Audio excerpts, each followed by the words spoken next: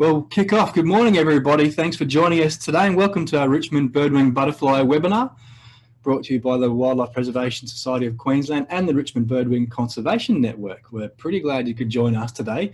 This is going to be a pretty fun webinar to present, and saddened only by the fact that we've got 1 hour as a time slot.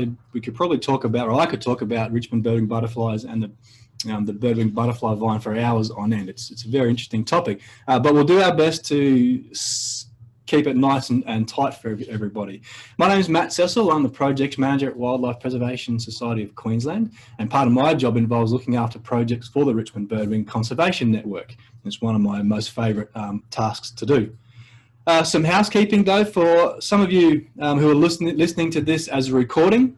Thank you for listening to the recording. For those of you listening live, a recording of this webinar plus all the PowerPoint slides will be available via our Wildlife Queensland website at Events and Talking Wildlife Webinars section from the webpage.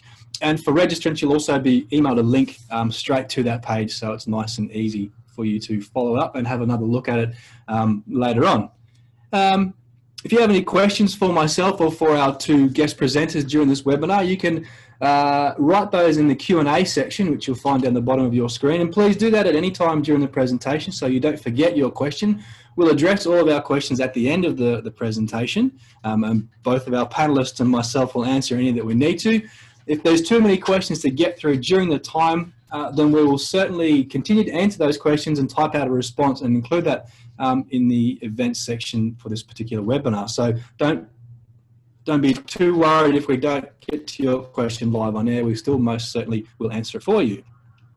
It's very important though that we are in the spirit of reconciliation. Wildlife Queensland and the Richmond Birdwing Conservation Network acknowledges the traditional custodians of country throughout Australia and their connections to land, sea and community. We pay our respect to their elders, past, present, and extend that respect to all Aboriginal and Torres Strait Islander peoples today. Alrighty. So my two guest speakers today, I'll read their bios for you. We have Dr. Ian Gynther, who's a Senior Conservation Officer with Threatened Species Research and Monitoring in the Department of Environment and Science. He's also a Honorary Research Fellow in the Vertebrate Section Biodiversity and Geosciences Program at the Queensland Museum, as well as his involvement with captive rearing and release of the Richmond Birdwing butterfly. Ian has extensive experience in surveying vertebrate species across Queensland. He has led or participated in conservation and monitoring programs for a range of threatened bird species and mammals, including the cox and fixed parrot, rufous scrubbird, silver-headed antechinus, black-tailed dusky antechinus, yellow-footed rock wallaby, New Holland mouse, Hastings river mouse, and the water mouse. And Ian is extremely knowledgeable on all things birdwing, butterflies, and captive rearing, and that'll be a fantastic presentation to hear from. Well, we're also going to hear from Richard Bull, who's a committee member of the Richmond Birdwing Conservation Network. And Richard has been an entomologist his entire working career. Started out with the Bureau of Sugar Experiment Station here in Bundaberg in Queensland, and has fallen in love with birdwing butterflies on a research trip to Papua New Guinea. Incidentally, Richard was the very first paid-up member of the Richmond Birdwing Recovery Network back in the early 90s, so you can appreciate that Richard's commitment to this particular subject is deep, and his passion for the birdwing and the vines runs strong, and he's one of the extremely hard-working retiree and a real gentleman, so I'm sure you'll appreciate listening to Richard's presentation today. The topic I guess we're talking about is the Richmond Birdwing butterfly itself and the birdwing butterfly vine. Both are mutually inclusive. You can't talk about one without the other. But overall, the Richmond Birdwing Recovery Network and now the Richmond Birdwing Conservation Network just a fine example and a really fantastic model of a species recovery program. It involves the general community. It requires and needs the general community to help out. There's lots of science that's gone into the recovery of this species, and there's also government participation and inclusion in the project. So getting those three ingredients together has been key and has really saved this particular species. From what I understand, early work on the conservation of this animal revolved around community awareness, letting everybody know that this species was out there and that it was suffering and needed help.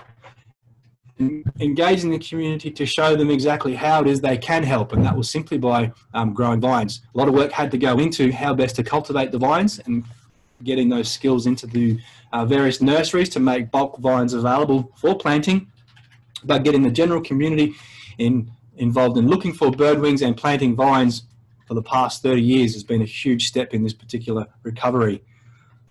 Now it still continues along that vein. We still work on community awareness and having the community plant vines, but the Richmond Birdwing Conservation Network and Wildlife Queensland now really spend a lot of time on strategic corridors. So, connecting isolated birdwing populations, planning 20 years ahead to try to get the Richmond Birdwing butterfly population back to its glory days. Without further ado, though, I guess I'd like to welcome our first speaker for the day, Dr. Ian Gynther. As we spoke about on this particular project, Dr. Gynther works hard with threatened species department in the Department of Environment Science to build a captive reared population of Richmond birdwing butterflies to enhance the genetic variability of wild populations. But I'll stop talking. I'll let Ian tell you all about it. Over to you, Ian.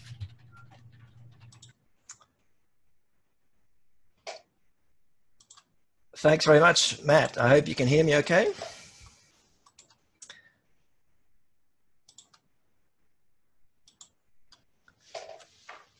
Hopefully you can all see that presentation.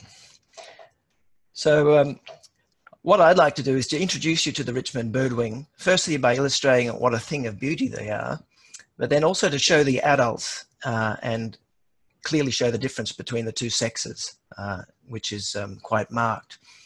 I'll then give you an overview of the species distribution, its life cycle and ecology, before going on to describe some of the threats this species is facing.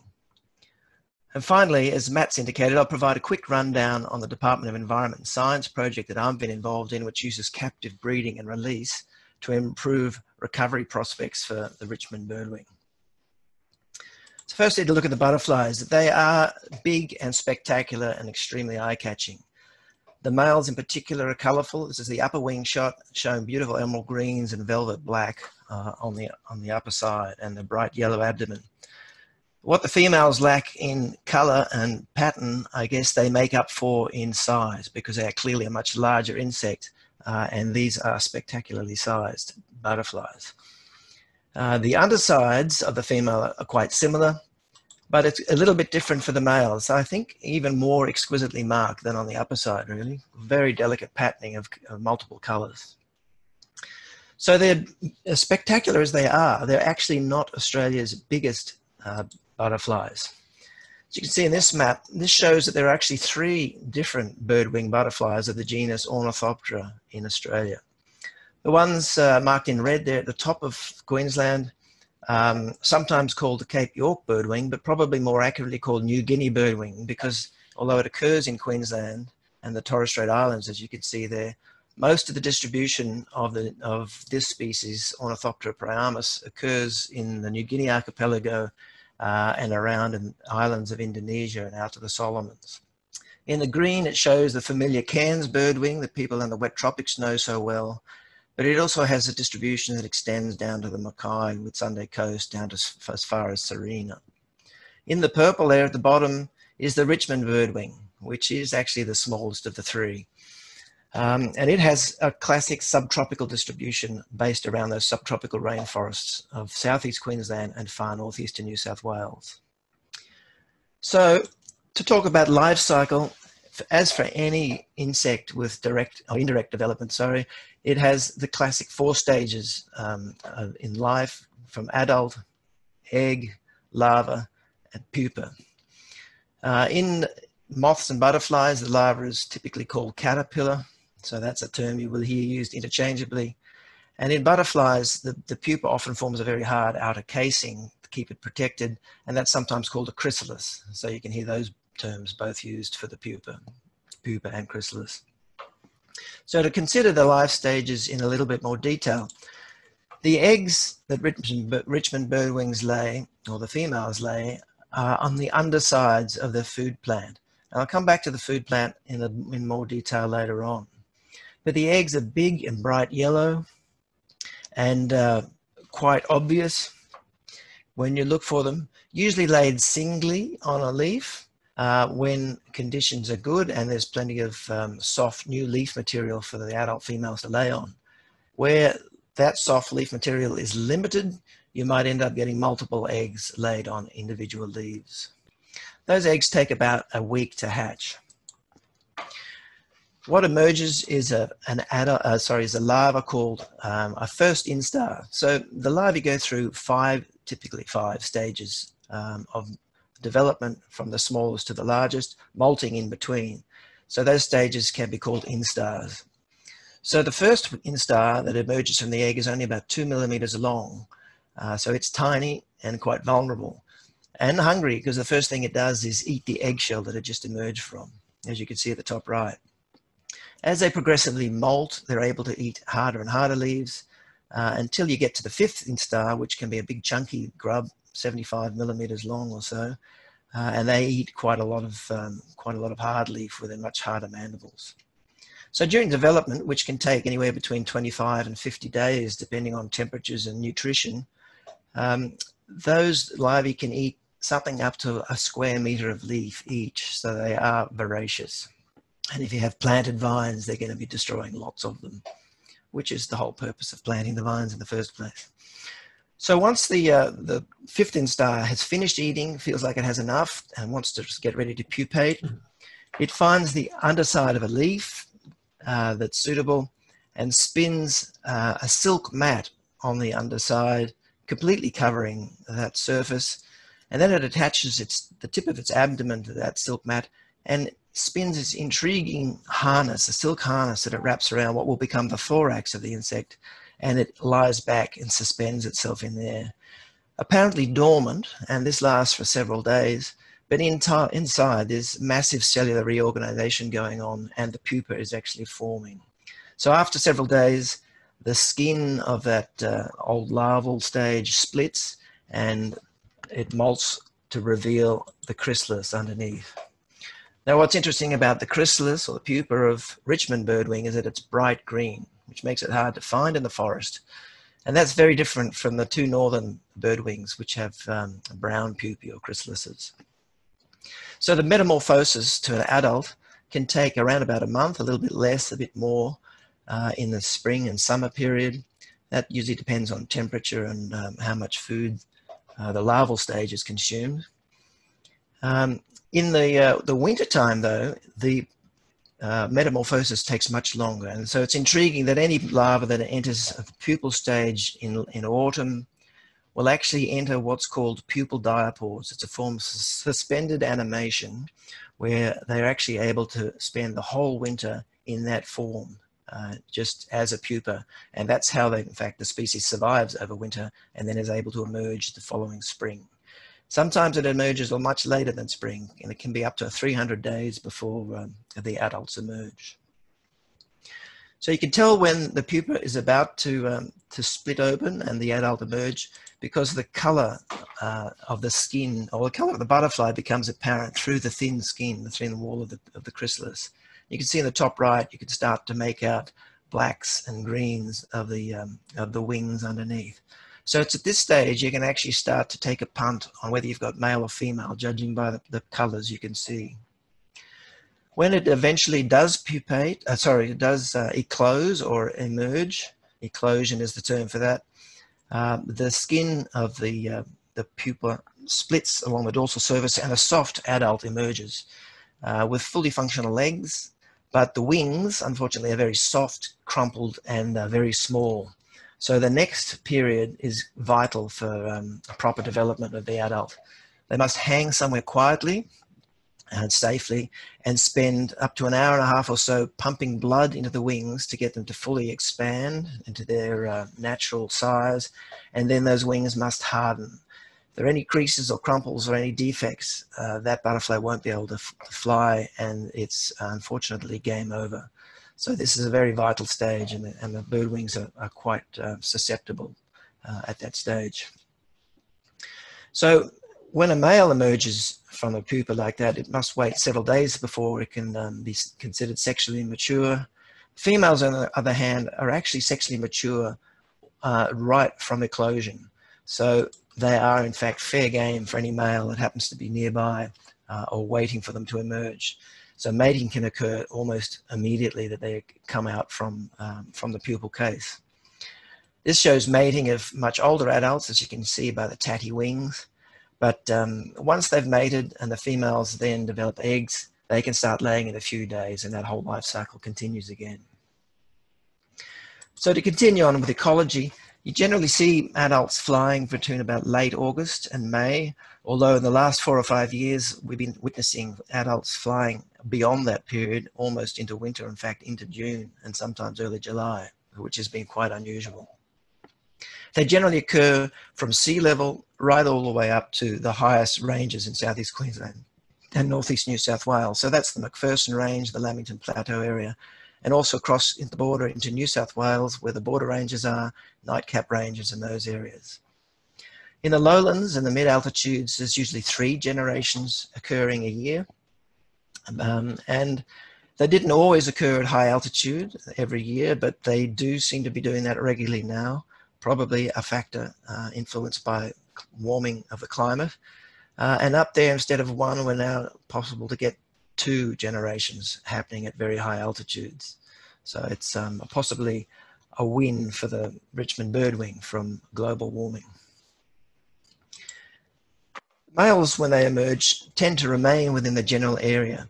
So they tend to set up patrolling territories and scout for females and feed. Whereas the females, however, can disperse sometimes up to 30 kilometres. And that's an important distance that I'll come back to later when talking about our captive breeding program. It's a thing that's been noted that they can actually cross sometimes inhospitable terrain. So this image, that a spectacular shot that Todd Burrows took, was taken from the Gold Coast Seaway, where a female was fluttering into a stiff breeze crossing from the Southport side across to South Stradbroke Island. So there's very, very inhospitable terrain it's crossing there, and they're quite powerful flyers. Occasionally, though, when both sexes build up in numbers, they can migrate en masse to new locations and sometimes spill down into places where they're not normally seen on the western side of the Great Divide. So the females must sustain themselves on nectar to keep going, to keep their energy levels up. And that can come from a diverse range of flowering trees and shrubs and other plants. And that list on the right is not nearly exhaustive, probably, but it gives a smattering of the species that the species can obtain that nectar from. So they're not at all fussy. They're also attracted to blooms of some exotic garden plants, and that's probably led to the popularity of the species increasing, because who wouldn't want this butterfly fluttering around your garden, feeding on your plants? Just as an example of the sorts of things they like to feed on, creams, white flowers, and red blossoms are typically favoured, like this adult female feeding on a lily pilly. This one was at high elevation and near Lamington National Park. By contrast, the larval stage is dependent wholly on one of 2 rainforest vines. In the lower altitudes, so coastal level up to sort of the foothills and lower ranges, that vine is the birdwing butterfly vine, or Parastolochia praevenosa, and that's the only thing the larvae can eat. So it's the only thing the adults can lay on for successful breeding. At higher altitude in the rainforests, you'll find the mountain butterfly vine, or Parastolochia leyana. It has a much smaller leaf, a very distinctly different flower, but that sustains the populations at high altitude. So the leaf resources must be sufficient up there for them to breed successfully for those 1 or 2 generations that we've been noting recently. But it's only in locations that have one of these 2 vines where Richmond Birdwing can successfully breed and support a population. So just where are those populations? Well, as is shown in this map, the locations of breeding has actually changed considerably over time. If you look at the yellow dots on the right-hand side to start with, shows the historic breeding range actually stretched from Maryborough and River Heads beside the Great Sandy Strait all the way down south across the border to the Grafton area on the Clarence River. But they are historic records, those extremes, and recently we've well, not recently, for the last several decades, we've found that the birdwing has actually disappeared. It's contracting from the north, and it's contracting northwards from the south. So that the modern limits for the species are really around the Noosa hinterland in the north and the Wardell region just south of Ballina in the south. Not only that, the species has disappeared largely from the Brisbane region. It doesn't breed here anymore, whereas it used to be quite prolific in the late 1800s and early 1900s. And then also that it continued right up until probably the 60s and 70s in pockets in Brisbane. But that's no longer the case. So we've now got a situation where the distribution of the birdwing butterfly is in a big chunk to the north of Brisbane and one to the south, starting from about the Ormo region, south into New South Wales. But within those two areas, the distribution is very fragmented and broken into subpopulations. And as I come back to, this is half the problem with the species. So it's actually declined to the extent now that it's listed as a vulnerable species in Queensland, although not in New South Wales. So what's causing these range contractions and the local extinctions of the butterfly from these regions?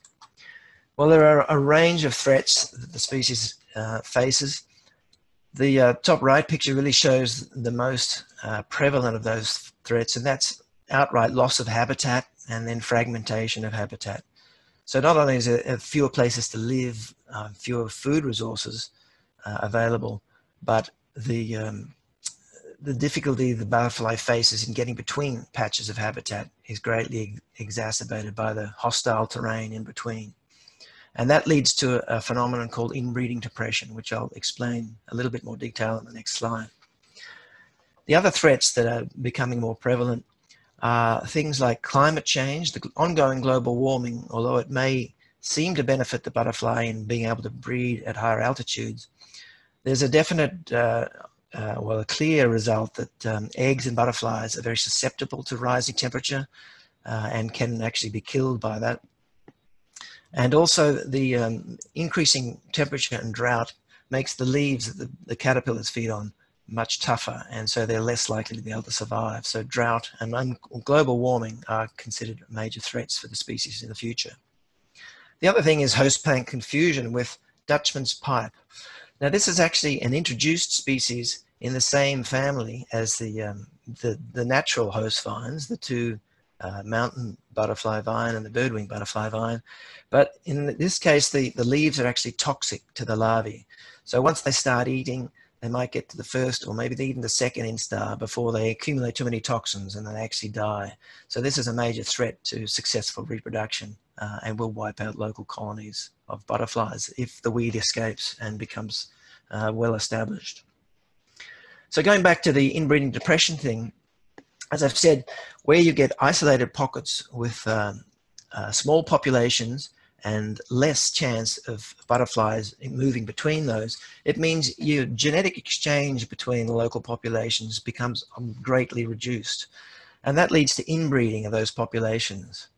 And inbreeding causes a phenomenon called inbreeding depression, which manifests itself by a whole range of things in the wild population. The eggs become less viable. The larvae can take a lot longer to develop from the first to fifth instars, and sometimes don't even make it that far, dying at some point in between. If they do make it to the pupal stage, sometimes those just fail and never emerge as adults. And if the adults do emerge from those pupae, they tend to have smaller size and reduced fitness, and generally the females don't have as many eggs. And so all of those factors combined together can lead to local extinction of a population. And it's that local extinction caused by inbreeding depression that is the focus of the Department of Environment Science project that I'm working on. And that's where we want to use selective mating and captive rearing to combat the problem, to directly intervene to counteract the effects of inbreeding depression. So the methodology we're using is to mate unrelated adults. So that means to take adults, a male and a female, from areas that are widely separated. So more than 30 kilometers, which we know the females can fly over. So hopefully in a range of 40 kilometers or more. and then mate those males and females so that we can get egg laying by the female. So the progeny that she will be laying will hopefully be more genetically enriched than either of the two parent generations. So we can then raise those larvae that result in captivity and translocate those en masse to sites where inbreeding depression has been evident or populations are dwindling. So the whole point of that is to reinvigorate the declining populations, but also to reintroduce butterflies to places where the habitat ostensibly looks fantastic. There's plenty of food material, but the butterflies have just disappeared because of that inbreeding depression effect. So to start captive breeding, you need foundling stock. You need to get the adults, the individuals that you're going to raise in captivity from somewhere. So the yellow triangles on the left-hand map show where over the years we have collected eggs and larvae is mostly what we take. Most of those have come from places near Yandina and Yamundi and Sunshine Coast, in the Biawai area of the Glasshouse Mountains, and in the south from the Tallabudgera Valley, or from recently from Hinge Dam, where we've been doing some salvage operations, rescuing eggs and larvae from Dutchman's pipe that has been growing there. So once we get them into captivity, we need to house them somewhere. So the husbandry side of it is actually quite involved, but we have suitable enclosures to keep the insects safe. We have to have sufficient of the potted food vines that the adults will lay on and the larvae can eat. In this case, we're using Parastolochia pravinosa, the birdwing butterfly vine, to grow the larvae on. You've also got to look after predators, make sure that they don't make their way into the enclosures. And we've got to be very mindful of genetic management. We don't want siblings mating with each other because that defeats the point of the project we're doing. So as I mentioned, we wanted stock from different genetic sources. So as well as this flight enclosure that we have set up at the David Flay Wildlife Park at West Burleigh on the Gold Coast, there's another facility in Brisbane that we use for rearing eggs and larvae through the pupal stage. This is not by any means predator proof, and so here we have to use these special mesh sleeves with Velcro attachments for rearing the larvae safely. So once we get them through to pupal stage by carefully managing the food resources and moving larvae around if particular vines are being munched too much, we can then have stock that will hopefully then emerge as adults for the mating purposes that we want, the selective mating that we'd like to do. Adults, though, before they mate, or they will mate, but before they lay eggs, they have to be well fed, well nourished. So feeding the captive butterflies is a major part of the husbandry. We either give them cut flowers, or they feed themselves on potted plants in the enclosures. But it's more effective to give them artificial nectar sources, which sometimes they have to be taught, as is happening on the left. But after that point, they can really feed themselves once they are familiar with the location of the nectar source in the enclosure. For mating purposes, we select the males and females from the founder stock that we want. And we found it now more effective to do manual mating. It takes the romance out of it for the butterflies, but by hand mating, we can actually be sure that the male and the female that we want to mate are coupled. And after that initial coupling by hand, they usually hang safely on a leaf somewhere in the enclosure for 1 to 2 hours before disengaging. And the female then spends a few days before she's able to lay eggs. So it's that next generation that is more genetically enriched because of the different genetic stock in the parents that is the key to our project. So that F1 generation is very valuable to us, and we've carefully raised that up until it's about mid-stage development or sometimes later stage, when the larvae are a bit more robust, and then we can actually release them to the wild at our selected sites. Typically, we try to do this in batches of 30 or 40 at a time, which is a really good cohort size to go out into the forest. And we choose places where there's plenty of food vine available for them. but it's also got protected tenure, and that's important so that we can be guaranteed there won't be any damage to the vines or the larvae during development. So they go off immediately that we let them go, very often start feeding straight away, and then they're able to choose their own site for pupation and continue on with their life cycle. So these orange blobs on the left show the sites that we have done translocations in the time since it began in 2010. They have been, the first translocations were targeted at Gynther in the very north of the range, of the existing range, because there were food vines there, the habitat was wonderful, but the butterflies had disappeared. They had probably not been seen in that area since the early 2000s. And so these were the first reintroductions back to an area where they had become locally extinct. Since then, we have done other reintroductions to places like Newham Creek Conservation Park near Woodford, areas south of Coolum. But also we've done supplementations where there's been signs that populations of butterflies are actually dwindling. And so you can see in total we've done translocations all the way down to Burleigh Heads in Tallebudgera Valley. This just shows the details of where these translocations have happened in that period, with a total now of nearing 500 individuals released to the wild to do their thing. Now, what's the results of all that been? Well, the good news is that after long absences at some locations, Richmond birdwings are again being seen flying and laying eggs and getting on with life in places that they have been absent for a very long time.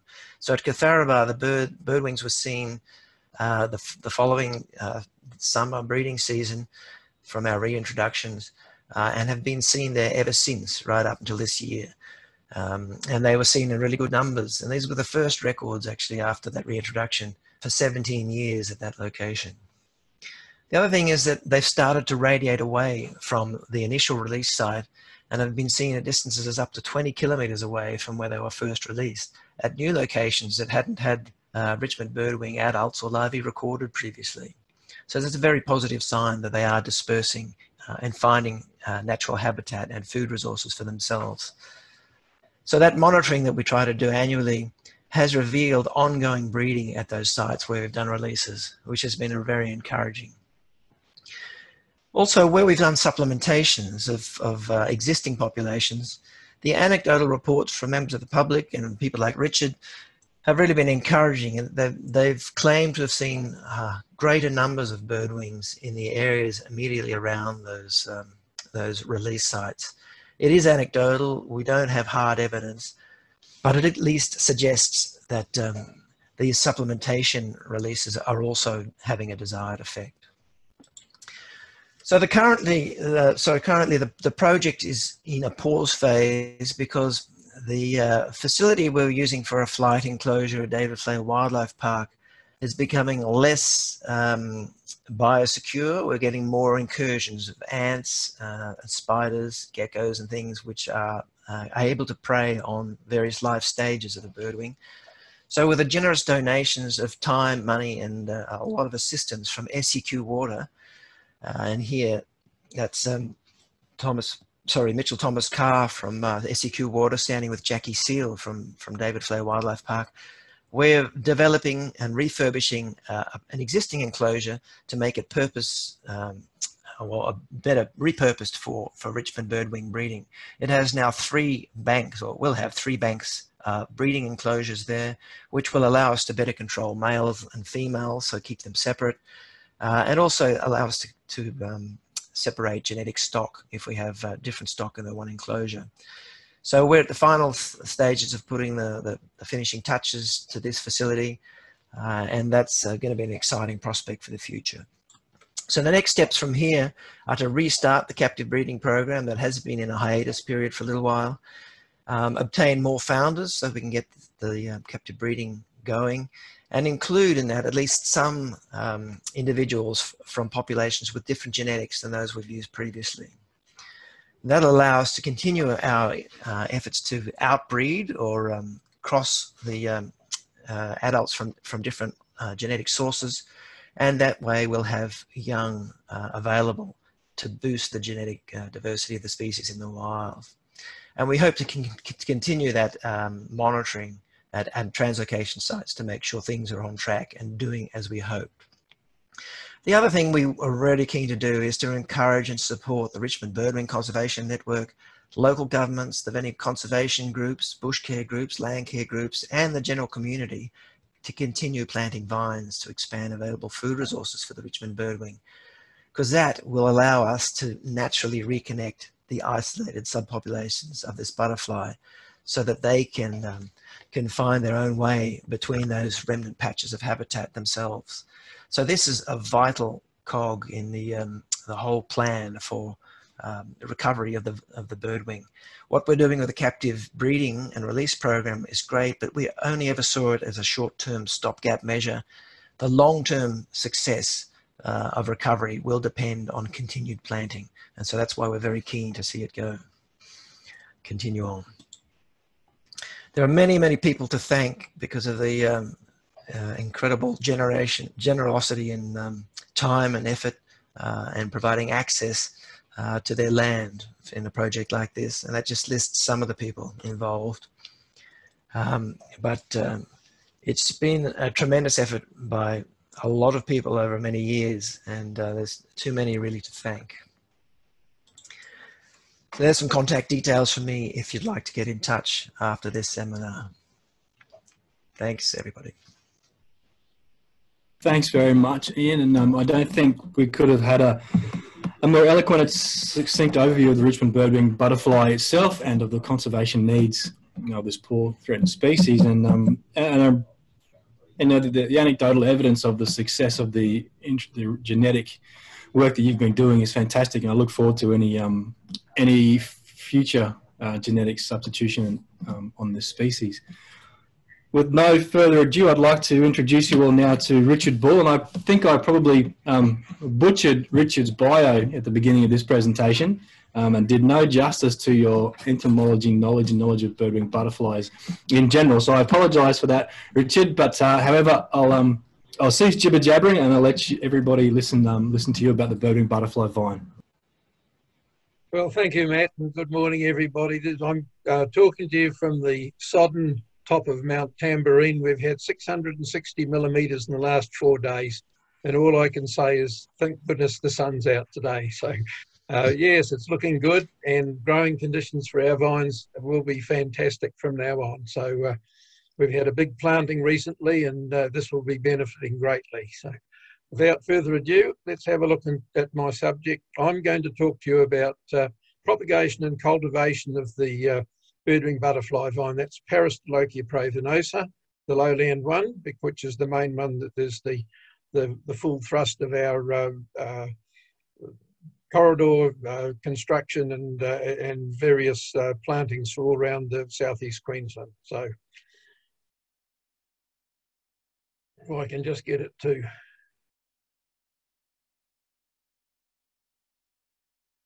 move on, hopefully it will, but it doesn't want to move. Aha, right, now we're away, thank you. Okay, just as the background, Ian's really covered this very nicely, but just to whisk over it, the Parastolochia pravinosa is the one that we're using all through our most of our recovery projects, and it's a native of southeast Queensland and northern New South Wales, as Ian pointed out. But of course we do have the mountain species in my area just to the south of here.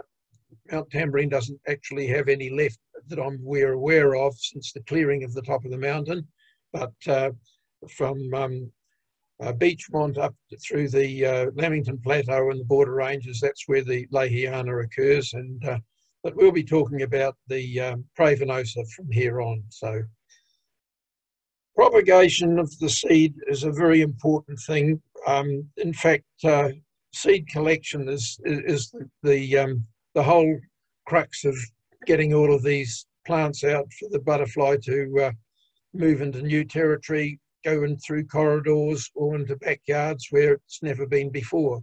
So we've looked at all the different propagation methods. We found that cuttings were very difficult to strike, and they are very slow growing. I'm currently involved with a very innovative nurseryman, and we're looking at tissue culture, and we've actually got it underway already. And hopefully, as it progresses, we may have a very lucrative or very productive, I should say, source of many, many vines in a hurry. Tissue culture is a very effective one, but we will have to have a look at the varieties that, or the any differences in varietal characteristics that we're using. So this is something that we're looking at and shall be ongoing.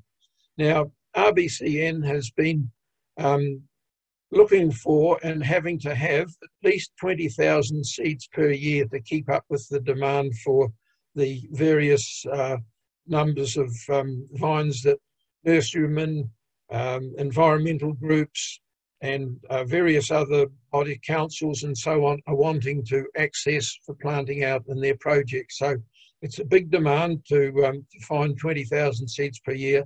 And what I've done is back in 2010, we decided to have a seed bank, and I put my hand up for it, and I've been looking after that ever since. So we do have a requirement for these seeds throughout the year, and I'll talk about that later on. But one of the problems with the seeds is that the vine is very erratic in the production of seeds. You can have good and bad years, and some years when no seed is set at all. It's quite amazing. Drought is very severe. The pods may develop, then they are shed by the vine if the conditions of moisture get so low that they become stressed. And this has happened over the last several years, which has depleted our seed bank considerably, almost to zero at the moment. The other aspect is that pollination is very specialised. We don't know much about pollination. Don Sands, the CSIRO, retired CSIRO entomologist that has been the backbone of the Richmond Birdwing recovery projects, did look at that, and he found that there were certain midges that were occasionally found inside the flowers of the Pravinosa.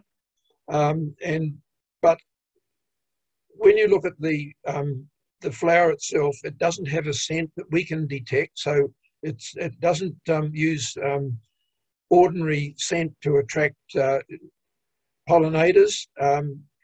You never see anything going to it. The butterfly is not interested in it at all. It's only very specialised insects. We've got to look at this. There's a research program that's being done by UQ that hopefully might provide some information about pollinators, and we may be able to do something to help these pollinators give us more successful production of seed pods. On top of that, the viability of seeds is very unreliable. They are notorious for slow germination. Only a small percentage can come up quite often. It's very seldom that you get a real flush of germination when you plant a seed tray out. And on top of that, when the seedlings emerge, you have a lot of problems with damping off fungus and related fungal diseases that attack the very young seedling at that susceptible stage. If water is, they get too damp and overwatered and that sort of thing, or not watered enough. So it's a very tricky little plant to try and to propagate. And when you even get them back into a pot, the disturbance of the root can often put them into shock, and they just sit there for 2 years and do nothing. So we've got a few problems growing these things. Okay, well, Ian showed you what they look like, but there's Pravinosa on the left and Lehiana on the right.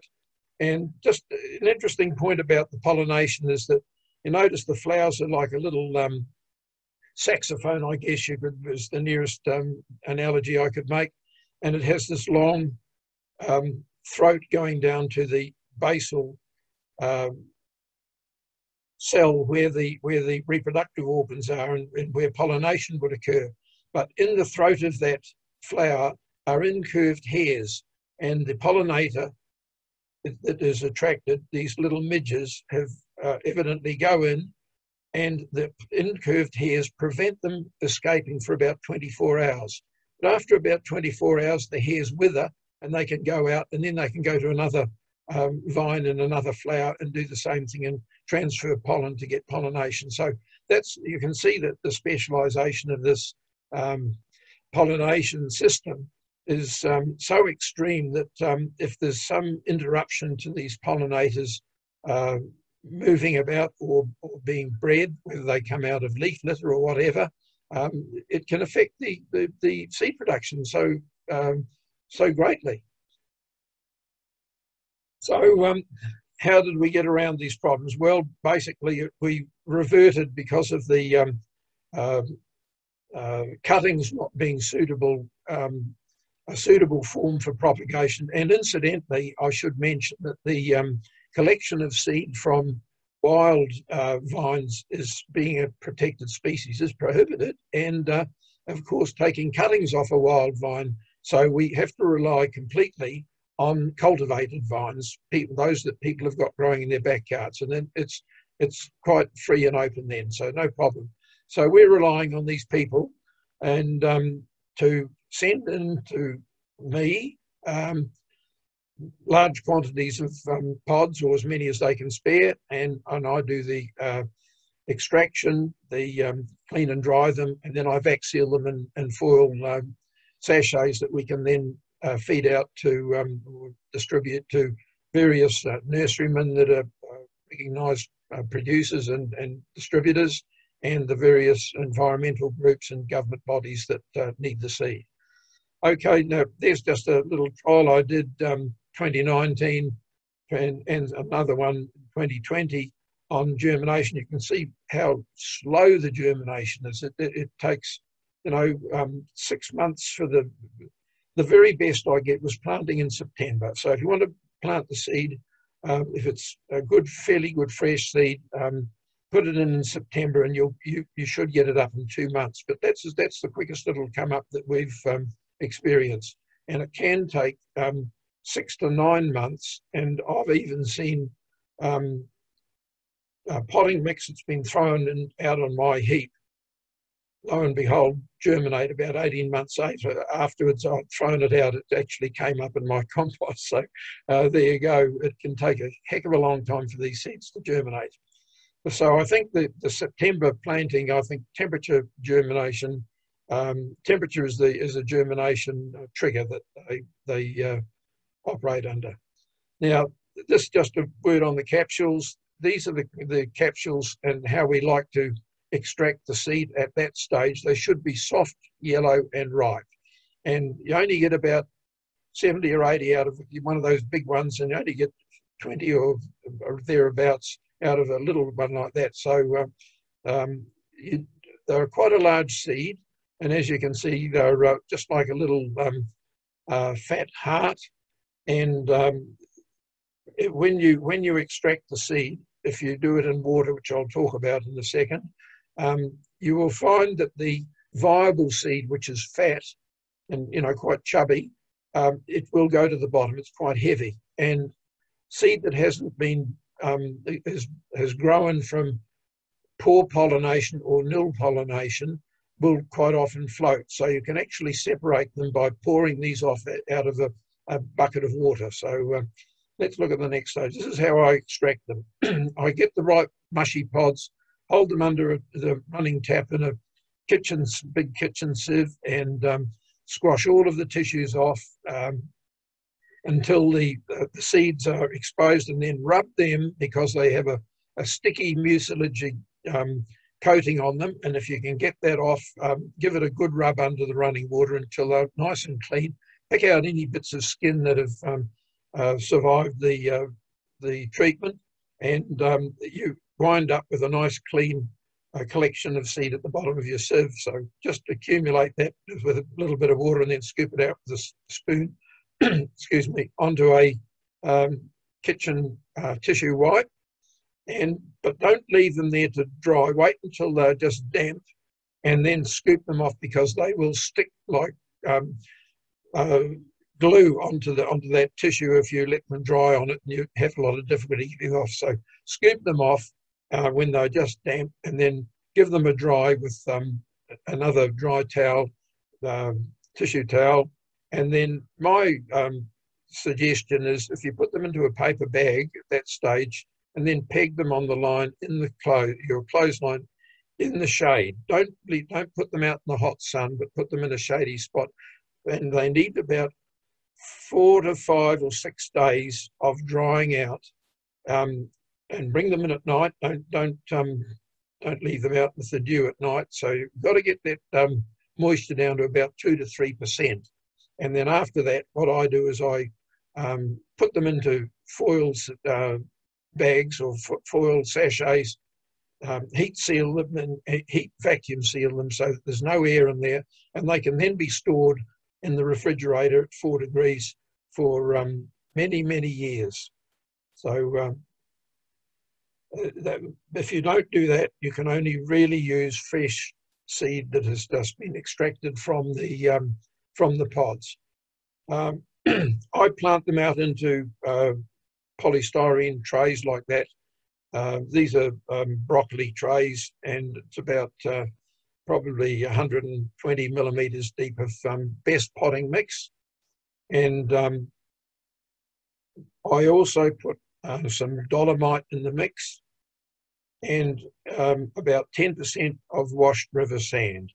But it does need some peat moss in it as well, because some of the potting mixes have deteriorated in quality in the last couple of years. What used to be very good peat moss brands have, I've noticed, got a lot more pine bark debris in them that is not properly composted. And so be discriminating when you buy your potting mix, and try and get one that is good quality with a lot less of that uncomposted pine material in it. So add a bit of peat moss, washed river sand, and a bit of dolomite, and bury the seed under about 8 or 9 or 10 millimetres of cover soil, and then keep damp. So when they get up to the 4-leaf stage or 5-leaf stage, they start to throw a little tendril up looking for something to climb, and that is the time to prick them out or separate them from that seedling tray and put them out into, I use about 120 or 140 millimetre pots. 120s are the bottom end of the range, but I have to use them because I haven't got a very big shade house, so space is my problem. But when they're potted out, put a small bamboo stake in there. It needs to be about 50 to 75 centimetres tall, and that will give the tendril the support to be able to curl its way up. And when it gets near the top, what I do is I have a wire right through my shade house above the pots, and I attach a string to the top of the stakes and tie it onto the overhead wire. So if I am held up getting them out to a planting location, they can at least climb up the string. Otherwise, they'll tangle into a terrible mess between each other. And when you go to take them to your planting site, you'll be knocking them around very badly and breaking off the tops. But if you have to do that, it's quite okay to just get the scissors and prune them, because that will make them multiple shoot down below, and actually you do wind up with a better plant when you take the top off. It makes them multiple shoot, and you get a much denser plant. But planting out into the field, as you can see here, dig a big hole, put a handful of dolomite in, and mix that with your soil at the bottom of the hole, and then you've got the stake there already supporting the vine.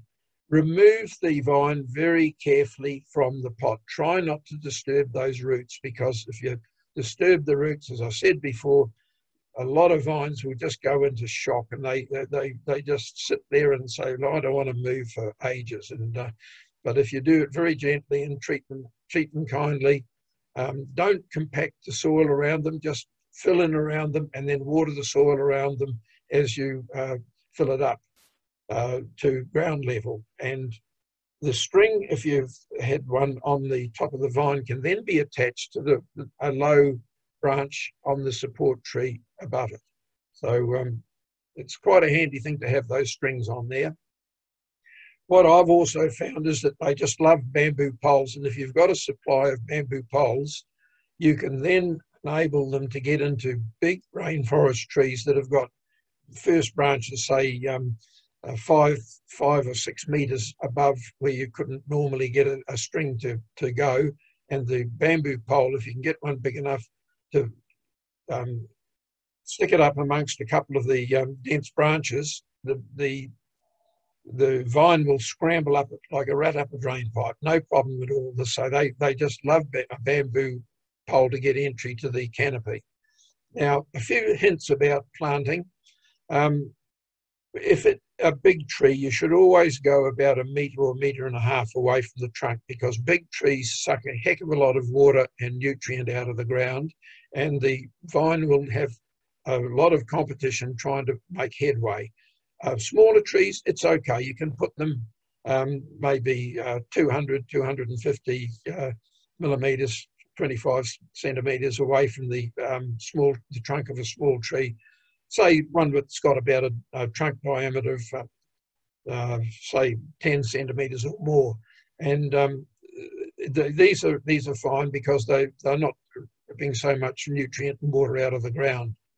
But I would also suggest you should go on the southeast side of trees wherever possible. Try and keep it out of the sun. Now, although that one in the photograph on the left is on the north-west side, I've actually got one on the other side too, you can't see, but this one did manage to do all right because the foliage above it still gave it reasonable cover, but the soft leaves were up the top here and the bottom ones were down here, were tough. And the only time that we really ever got caterpillars on them there was when the big ones went down low to find a bit more food there. And I can tell you, you could hear them chewing from 2 meters away because those leaves were very hard. They'd been out in the sun. But the big caterpillars can't eat them. But up the top there, you'll always get your softer leaves where it gets into the foliage. Now, where to plant them? Trellises are a wonderful thing for school projects, for parks, and for any little reserves and so on. And these trellises can be quite simple. Just run some wires between some treated poles. Need to be about 2 to 2.5 meters tall. And the vines, space the wires, as you can see, about 300 millimeters apart, something like that, or else use a coarse mesh there. The vines will soon cover them, no trouble at all. People ask me quite often, can I put it on a fence? Well, there's a fence at the end of Long Road on Mount Tamborine, and it's just covered in a beautiful dense growth of Pravinosa there, and I can assure you there were caterpillars all over it when I looked at it a while back. So it was a couple of years ago. That photograph's a little bit old, but anyway, that fence is quite good. The ideal is to get into a nice forest, lightly forested area where it's shady but reasonably open, good light, and just run a string or a bamboo pole up the side of a suitable tree, and you can see that they run up in no time at all. And now here's one here, and this was tough conditions where we had this Forestdale Logan Council project, and it was planted way back, it was about 2015, and these vines, despite being in the poorest soil beside Oxley Creek, have grown beautifully, and I'm very hopeful that this will be a very nice stepping stone in the corridor between Mount Tamborine and the Brisbane area as these vines continue to grow. So these plantings in the interim areas between isolated populations are vital in forming these corridors to allow the birdwings to move along and re-invade the Brisbane area. And this is one of the major objectives of our whole project, is to get them back into Brisbane so people can enjoy them there. Now, just to talk briefly on a project we've got up on the Tamborine Mountain. It's the Shelf Road project. It's council land, and this was started by Energex as a carbon offset project about 5 years ago, and they planted about 3,000 or 4,000 rainforest trees. And you can see where it was very sparse when we started off in 2019. And that, when I say we, it was Richmond Birdwing, RBCN, and Tamborine Mountain Landcare. And there's Judy Rowland there, the president, that's made this. She's got this. She's the engine in this great movement up on the mountain. And this is the last part of our project where we've planted 500 vines, and we put a great big trellis in this rainforest revegetation area where we took over from the Energex project in 2019. And we've got 30 vines in on that trellis there, and they're going gangbusters at the moment. So this is the sort of project we want to see our seed supporting, and hopefully we'll see more of them all around the district, and the butterfly will be there for everybody to enjoy. So just as a last plug, I need these pods. It's the time of year now when they should be ripening down on the lowlands. They're a bit later up on the mountain here, but please, if you've got some to spare, contact me or Matt, and there's my contact details there, and just send them in fresh if you like. In fact, it's better to send them in as fresh pods rather than the extracted seed, because the method that I use gives us the best quality seed. I'm not saying you can't do it, but because, look, some of you environmental groups and catchment groups, you can extract your own seed. You know how to do it now, and if you've got the right gear, you can refrigerate it. And what I'd like to also see is some people do some trial work with, say, deep freezing it rather than just refrigeration. So there's a lot of work to still look at in all these things. And also possibly various abrasion to the seed to see whether that improves the speed that it comes up and the viability of the seed. So there's still a lot to look at, and we'd love to have feedback from any of you people out there. So, okay, thank you very much, everybody. I'll go back to Matt. Thanks very much, Richard. Yeah, you do fantastic work with the Richmond Birdwing Conservation Network and up on the mountain. And I guess we're touching on the seed note. Really, in the last few years, the Richmond Birdwing Conservation Network through Richard has supplied seed for 500 vines to be grown and put in place that Shelf Road project in Tamborine that Richard just spoke about. 1,000 vines for the Woodford-Sanford corridor that we're putting in place ourselves. We've supplied thousands of seeds for the hundreds of vines Reforest now in northern New South Wales are putting in the ground.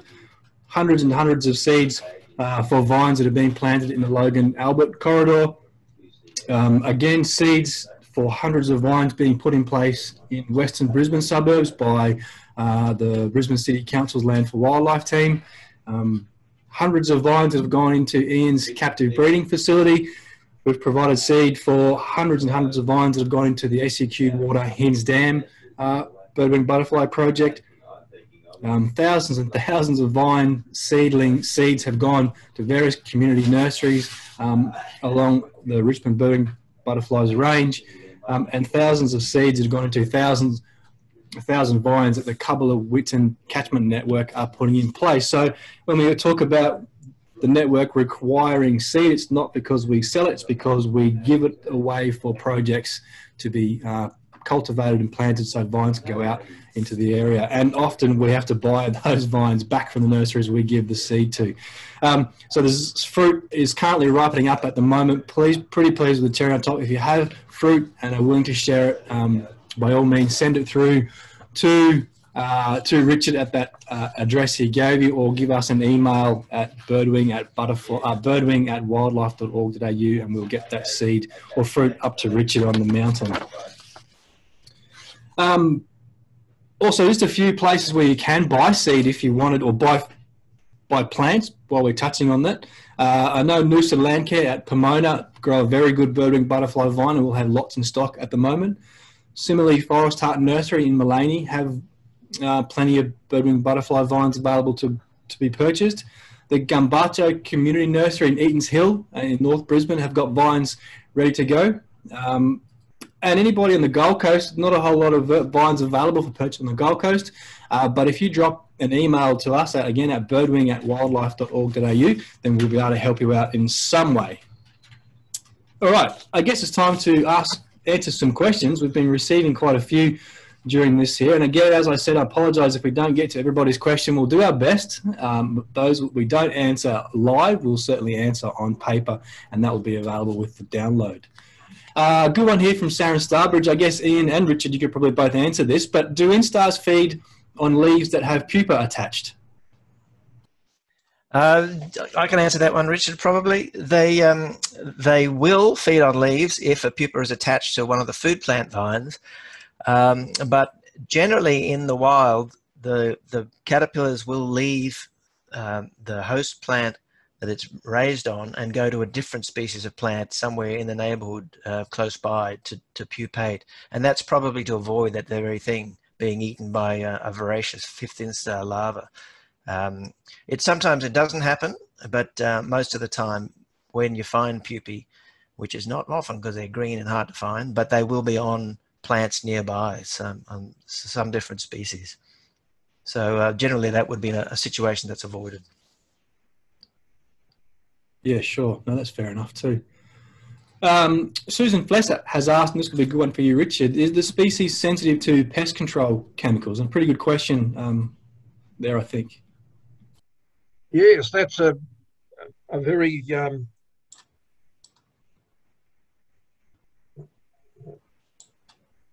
You're right, Richard, we can hear you. Keep going. Sorry.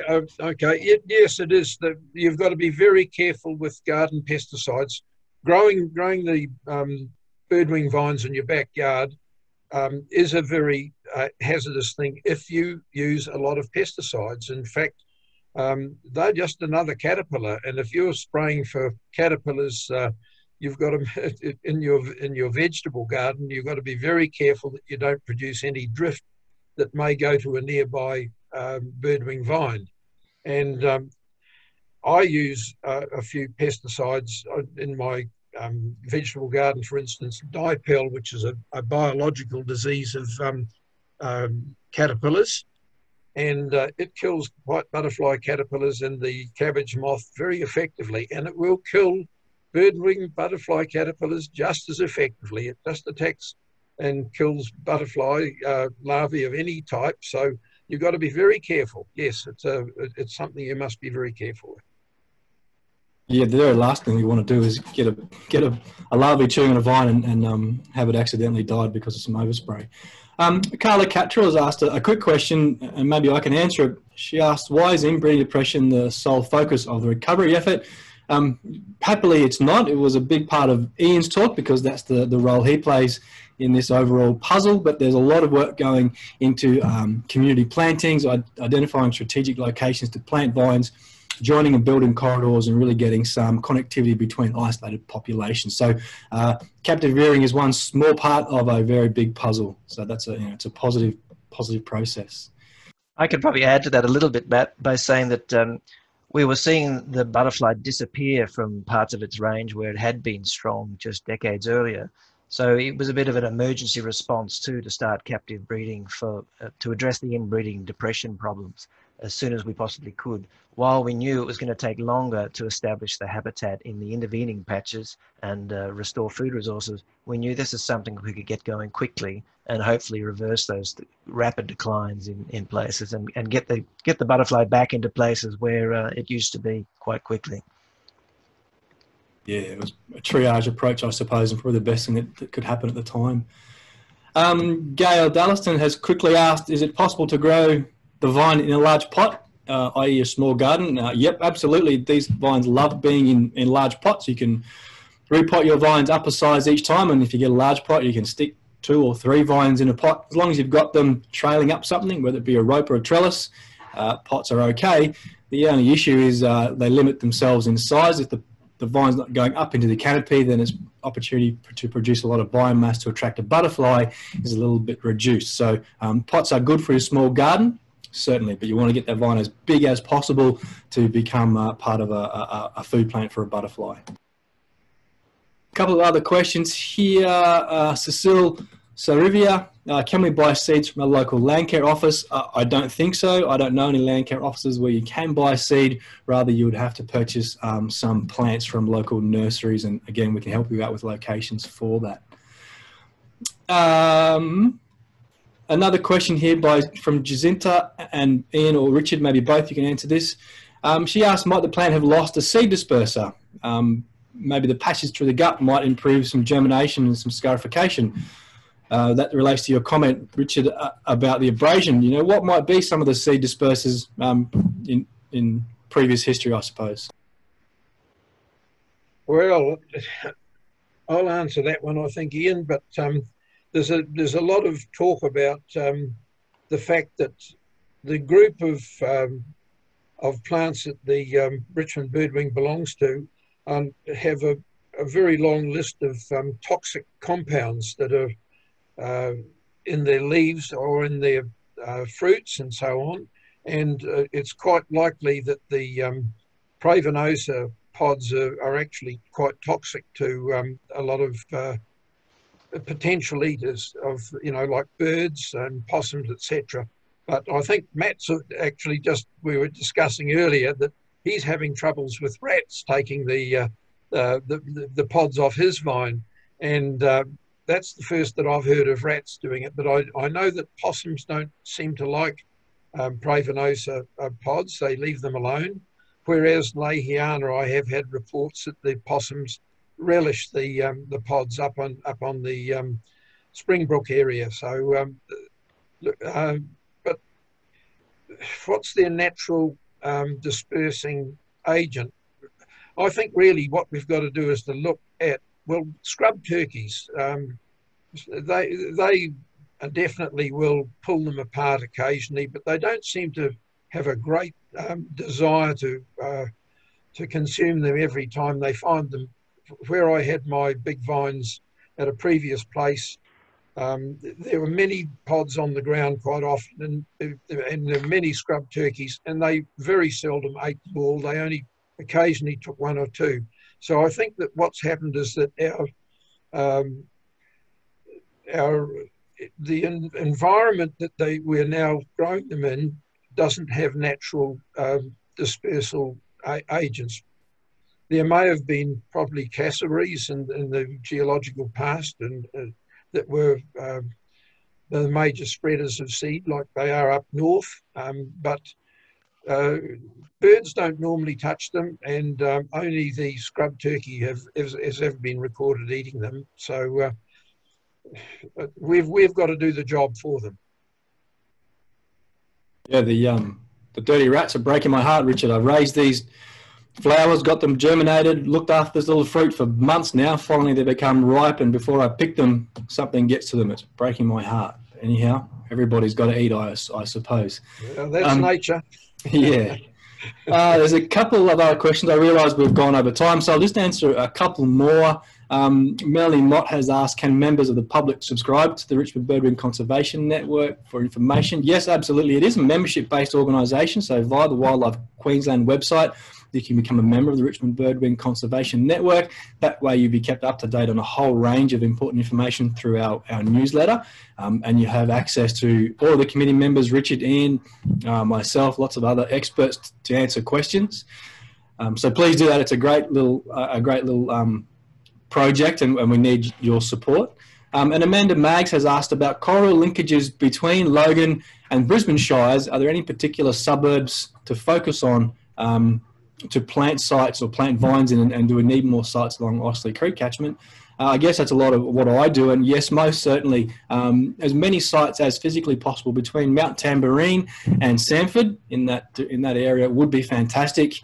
Following Tamborine Mountain northwards along the Albert Valley is a good way to go. Skipping across somehow to Oxley Creek catchment would be fantastic, and then linking up with the western suburbs of Brisbane is a really key corridor project that we'll get to eventually. All of our corridor projects, though, are slow burns. These vines, from what we've learned today, take a while to get up and established. So all of these corridor planting projects are a 20-year project plus, and that's probably the time frame that we'd probably start to see some success. So everybody who puts vines in the grounds need to be quite patient. I think that's probably about it, everybody. We've answered plenty of questions here this morning. Like I said, those of you who haven't had your questions answered, we will get that to you via the downloadable presentation. But I guess I'd like to thank both Ian and Richard for their time this morning and giving us all the information that they can present on the Richmond Birdwing butterfly. There is so much more to talk about on this subject. We just can't cram it into the time that we've got today. But again, if you're keen or interested, please get in touch with the Richmond Birdwing Conservation Network through the Wildlife Queensland website, and we'll help you out as best as possible. There are, in fact, 3 fact sheets available from the Richmond Birdwing Conservation Network page on the Wildlife Queensland website. The fact sheets are on the butterfly itself, on the birdwing butterfly vine, and on cultivating the vine. And those fact sheets are incredibly detailed, well presented, and extremely useful resources. I encourage everybody to get a hold of a downloaded copy of those particular fact sheets. I've been asked to let everybody know that there will be a quick survey that pops up at the end of this presentation. We would encourage as many of you as possible to please take a few minutes to fulfill that survey out. It's very important to us to learn about what types of subjects you would like to hear in future webinar series. And again, there'll be a link emailed to everybody who's registered to listen to this webinar tomorrow. That will be a link to the content, to the recording, and to the PowerPoint slides for you to have a quick look at your leisure and in the future. And please let your friends and family and other people know that this was on, and they can have a look at it via the website. I think that's about it today. So I guess we'd like to once again just thank Ian and Richard for their time, and for the rest of you, get out, plant some vines, have a great day. Thanks very much.